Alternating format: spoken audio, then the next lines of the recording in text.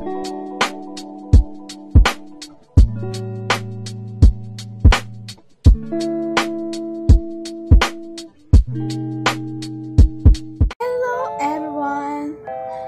is me, the one and only Lalaine Jane C. Villas, and welcome to my vlog, my first ever vlog. So for today's video, we were going to make a 3D diorama bacteria cell with the use of clay.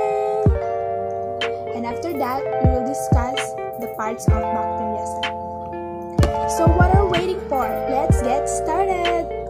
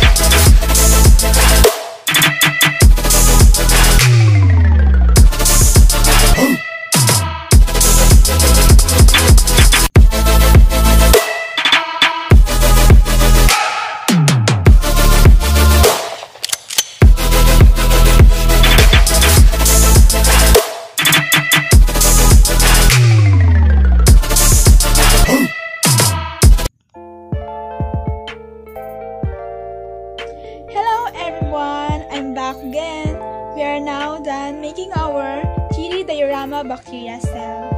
And now it's time to know what is the parts and functions of it.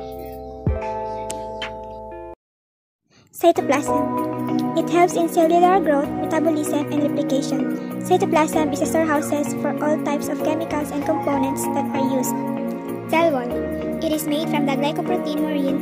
Cell wall provides strength and rigidity to the cell and it's permeable to solutes. Nucleoid, an area of the cytoplasm that contains the single bacterial DNA molecule.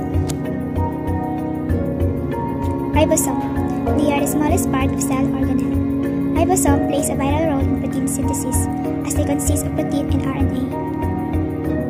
Pili, they are short protein appendages which fixes bacteria to surfaces. These pili are smaller than those flagella and are used in conjugation to exchange the genetic information. Flagella. They are rigid rotating tail. The clockwise rotation moves the cell forward and anti-clockwise rotation helps the cell to spin. Plasmids. They are a small circle of DNA. Plasmids plays a vital role in exchanging DNA between the bacterial cells. Plasma membrane. It is also known as a cell membrane. Plasma membrane surrounds the bacteria and it is a most important organelle and plays a vital role in controlling the movement of substances in the cell. Capsule. It is composed of a thick polysaccharide. It is used to stick cells together and works as a food reserve, and it also protects the cell from dryness and fungus.